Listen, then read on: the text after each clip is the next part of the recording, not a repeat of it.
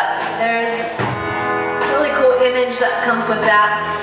And I think of just the other day, I was cleaning my house, and there's this bush outside on our porch, and it's growing these really beautiful white flowers. And so I thought, I'll cut some of those off and put them in the house because they're just so beautiful. And so I cut some off and just put them in different places in my house, and it took about 24 hours for those things to become gross and ugly and wilty and disgusting. And, you know, it's not necessarily in the moment I'm thinking of something profound, but when we're singing these words, it just makes me realize that it took no time at all for something, when it was cut off from its source of nutrients, to lose all beauty. And so when we're singing, keep my eyes fixed on you, keep my heart rooted in you, it reminds me of John 15, where these words are pretty much coming straight from. So let's look at that.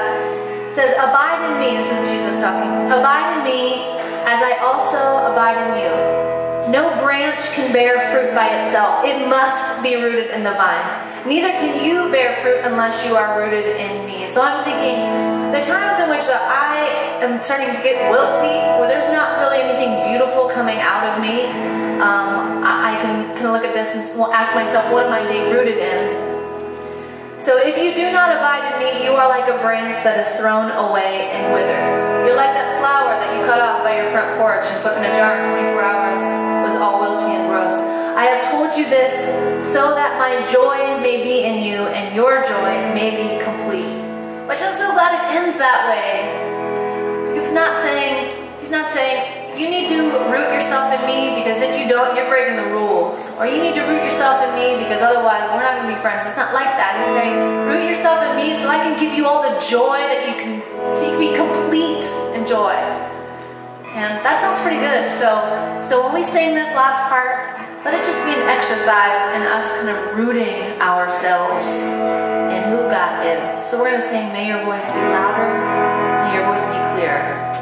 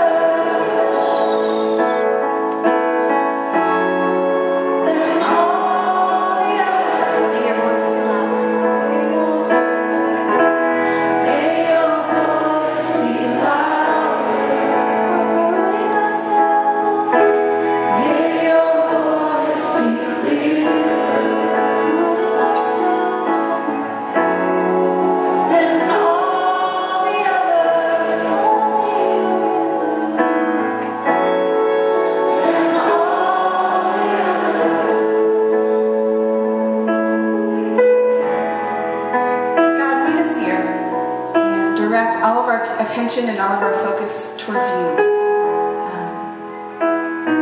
Help us to just pull out all the weeds and the distractions and the sources of media that aren't after your heart. Pluck those weeds from our garden so that we can focus on you and focus on being rooted in you and bearing fruit in your name. Why don't you say hello to your neighbors around you?